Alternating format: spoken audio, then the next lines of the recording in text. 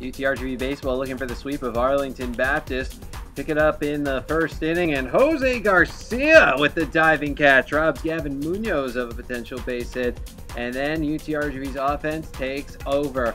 Austin Siener down the left field line. Start of a big game for him. This one drives in Joseph Collazo. Siener ends up with his first triple of the season.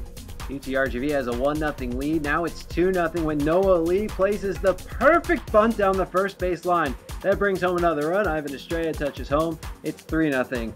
Move ahead to the second. It's 3-1. Not anymore. Joseph Collazo deep to left field and gone. On the other side of the bullpen, Collazo's career-high third home run. UTRGV now has a 4-1 lead.